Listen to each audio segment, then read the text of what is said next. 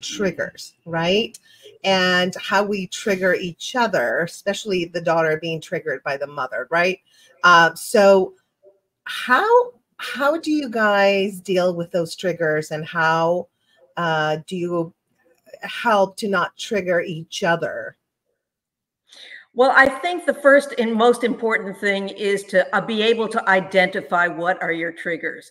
If you have a nagging mom and she's always going to be bringing up the same thing, why aren't you married? Why I don't like that boyfriend? What are you doing dressed like that? You know, all those things. And your mom is going to be nagging about the same things over and over. That is such a trigger. So basically, if you identify your triggers, then you can put up the boundaries if you're the daughter and say, you know, that doesn't feel good to me. Don't bring up those subjects. When we're together, let's not talk about those subjects. Yeah. But, you know, I think that's absolutely right. But what I'll add to that, because people always say, well, this isn't easy. Yeah. And it's like changing your behavior is the hardest thing in the world. Mm-hmm. And it takes practice. So, you know, I'm still going to do things that maybe trigger her around money. She's still going to do things that trigger me around food or other things. Yeah. But the difference is we're able to know where each other are coming. She knows I'm anxious about stuff. You know, I know that she wants me to be healthy because I've been unhealthy at times in my life. Yeah. And remember that some of these nags and triggers are actually coming from a helpful place. And the trick really is to practice over and over. Hey, I know you're coming from a good place, but I've got this covered. I'm an adult, you know, and sometimes we really have to look at each other and say, you know, I've got this handled, and, you know, you may be right about some things, but on this one, we're gonna kind of agree to disagree or agree to let it go. So triggers and boundaries kind of go hand in hand. So one thing is, how hard is it to really hold your tongue? You really see something that you're laughing. Something that you're not liking about your mother or your daughter. What does it mean just not to say anything? Not to say anything. Yes. So you're eating a candy bar. Not my business. You know what? I'm here in Florida. It took 3 days for me to go, what is the sighing about? She's sighing. Oh. No, what is it?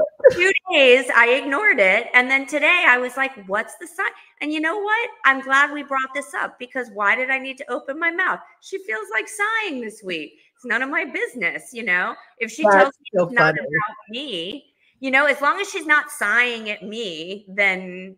You know, sigh away. It's your house. I'm glad you brought up the sighing, Lindsay. I'm really glad you brought that up, because my mother used to sigh, and she would be sighing, and my father used to hum.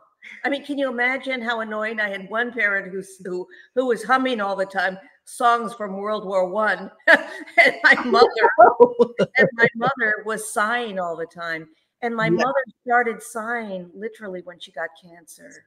Oh no. So, you know, she was like sighing. Oh. And so when Lindsay said to me, you're sighing, I thought, oh my goodness, am I sounding like her? That's another thing. Like, sometimes I even look in the mirror, I'm like, I look like my father. Like, we were babies. You put two pictures together, we're like twins. But as time, you know, I had such a good relationship, well, good and bad in the same, you know how it is, with my mom, such a close relationship, let's put it like that way, that I started looking like her. Yeah. More. And I'm right. What is that? I didn't used to look like this. No, she didn't used to look like this. Same here. And both my parents were really beautiful. So it doesn't matter if I look like my dad or my mom, but I think my mom was like, she was like a model, like beautiful.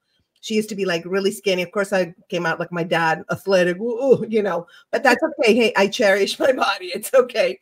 But my mom was so beautiful. And it's like, I'm kind of like getting her beauty. She's not with us anymore, but I'm kind of like, I feel like I'm getting her type of beauty that before I didn't have. And I don't know why that is. It's after she passed away, it started happening more and more. And it's just, we're so close. We even start to look alike. Do you guys feel that way? That's the kind of relationship that mothers and daughters have? Absolutely. Well, her spirit is in you, obviously. It really is. Oh my gosh, yes. Her spirit is right there. You. Yeah. Away. Absolutely. Yes, you're gonna make me cry. But yeah, her strength, I feel like after she passed away, and I know this is just my belief, she passed on to me her strength.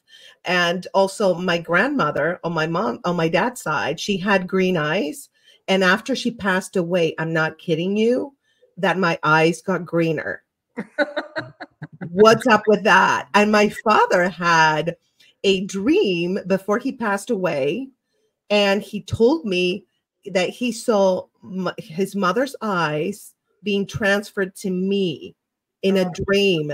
And then after my grandmother passed away, I promise you, I'm like, what the hell are these? What's going on? What's happening? Isn't that crazy? Well, I was just so glad, that Lindsey said that about the sign just now, because it's how we talk about each other, about our irritations, that is really, you can alter your triggers by being able to communicate something that the other person has no idea that she's doing.